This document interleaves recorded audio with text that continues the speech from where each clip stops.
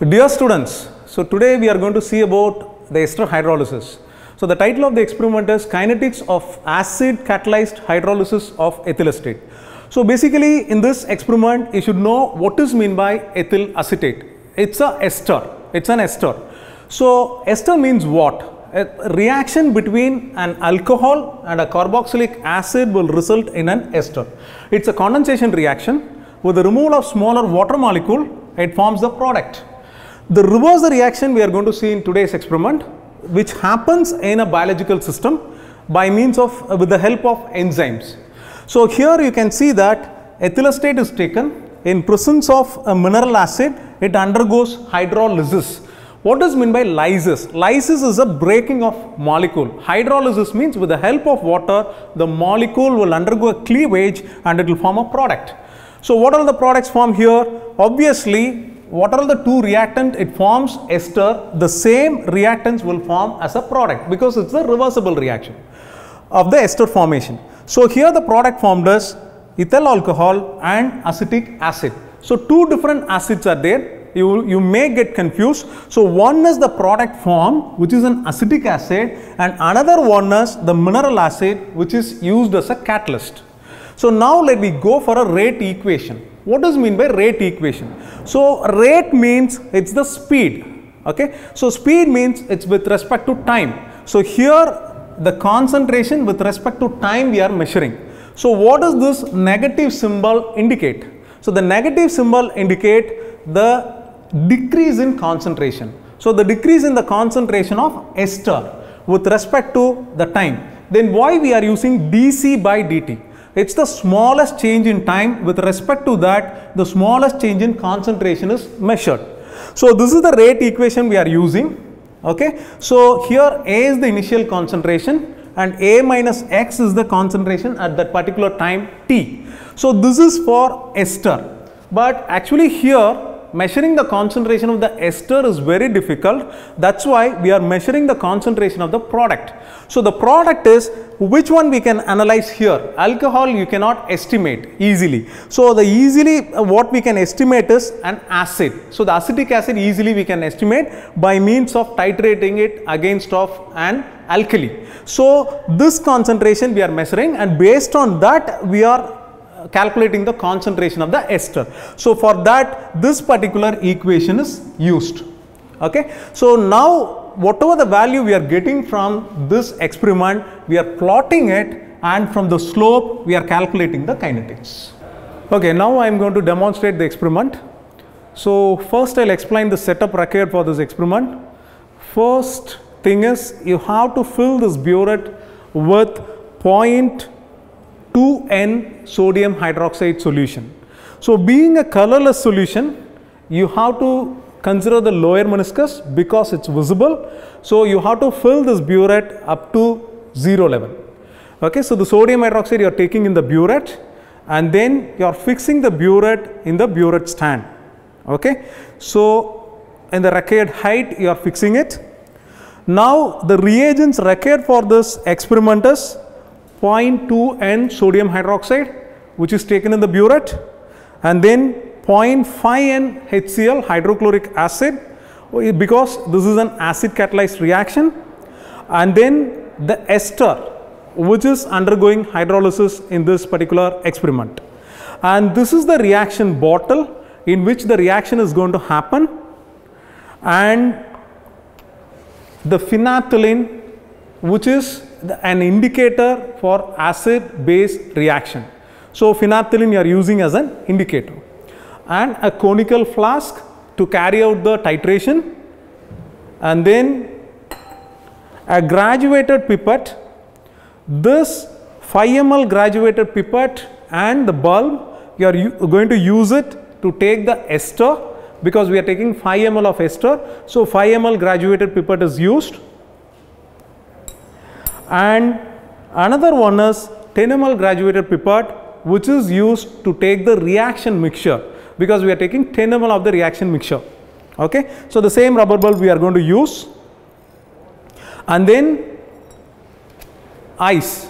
So the ice is to freeze the reaction. For example, at 0th minute or 10th minute you are going to titrate. So at the time whatever the concentration is there, it should remain as such.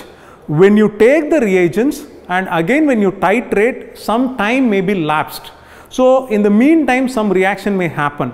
So to arrest the reaction, you are using the ice cubes. Okay. So here the graded ice is kept, which I am going to use for the titration, and being a kinetics experiment, time is very important, so I am going to use this stopwatch. Okay. So this is the setup required for this particular experiment. And one more which I forgotten is the measuring cylinder, because the hydrochloric acid we are going to take 100 ml. So we are using a measuring cylinder, because it's very difficult to use a graduated pipette or pipette to take 100 ml of quantity. So that's why I'm going to use a 100 ml measuring cylinder. Now I'm going to perform the experiment.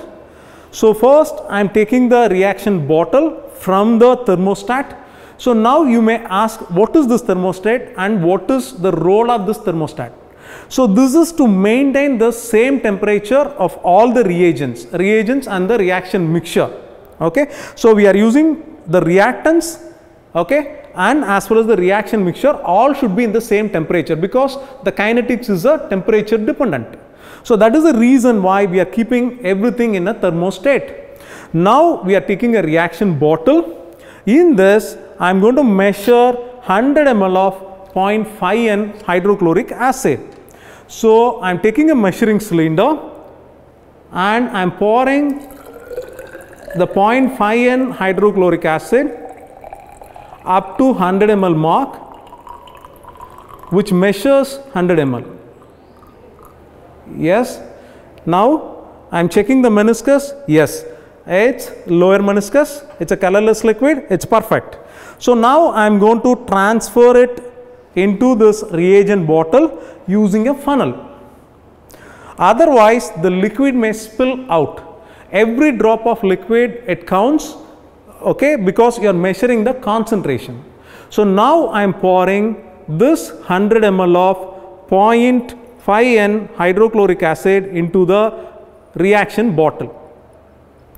So this is one of the reactant. This is one of the reactant,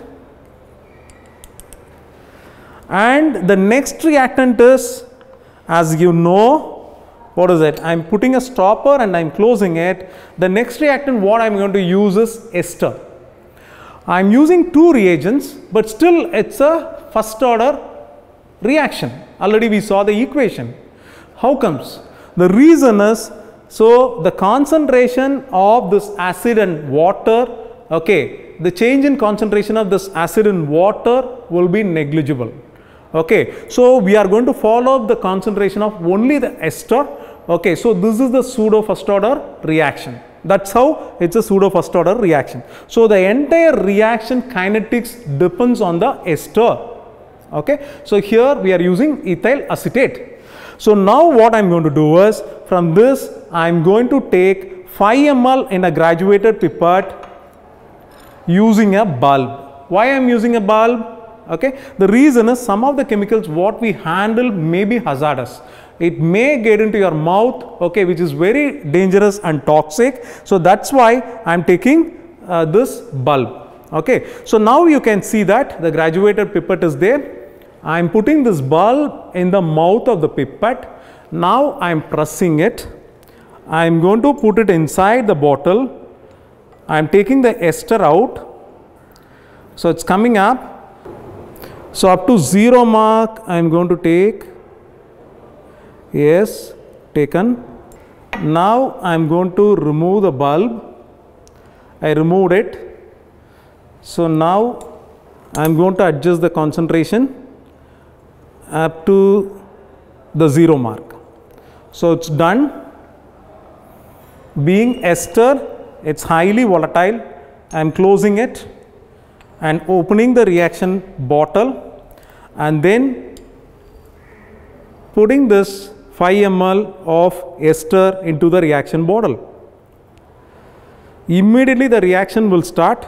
So when it comes 2.5 ml, I am switching on this stopwatch. So stopwatch is switched on and I am transferring the remaining quantity.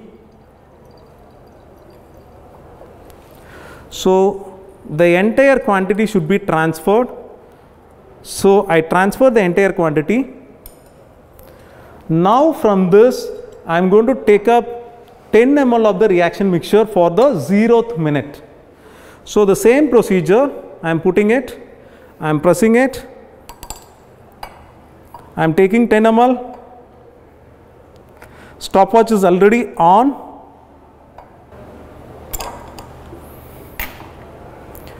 So I am checking the 10 ml mark, yeah, it's up to 0 mark.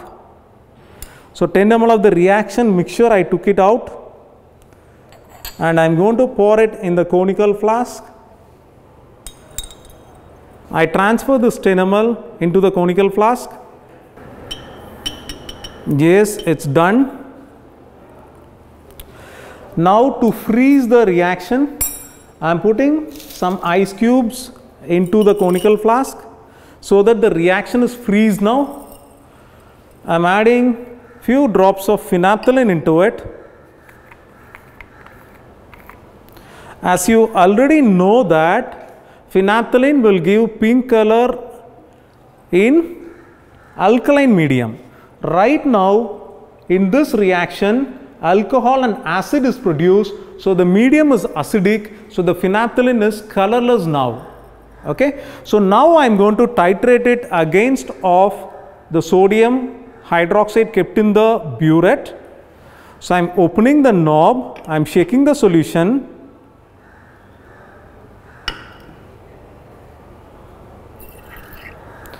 So I am titrating the reaction mixture.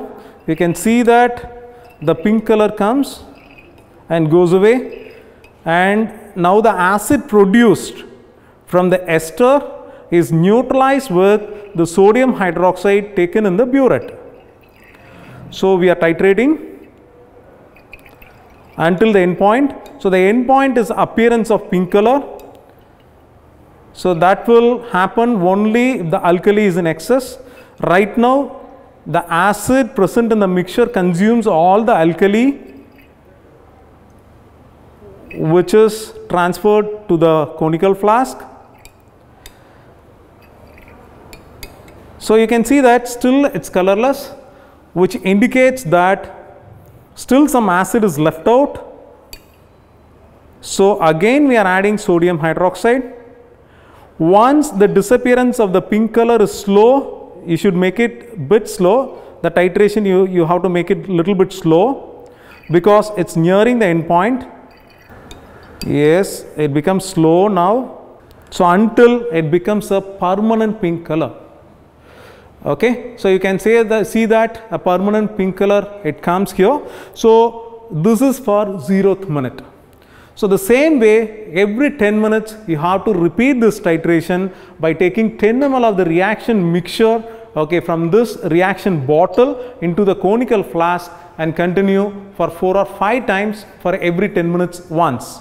So once if this part is over, okay, we have to find out V infinity. For that the left out reagent, okay, the left out reaction mixture otherwise, okay. So this will be taken and put it in a water bath, okay. So the water bath is kept here, you can see that it's already switched on, and you have to heat it around 60 degrees to 70 degrees for 10 to 15 minutes, okay. You have to keep the reaction bottle inside this hot water bath, okay. So after 15 minutes the reaction will be completely complete, okay, and from this you have to pipette out again another 10 ml of the mixture, final version of the mixture, and then again you have to titrate it using this burette, okay. So that will give V infinity. So from this V0, V infinity, and at different time intervals T, okay. So whatever the endpoint you are getting, okay, all it can be tabulated and substituted in the formula, and finally you can find out the kinetics, and you can plot a graph and find out the value of the K. That's all. Thank you.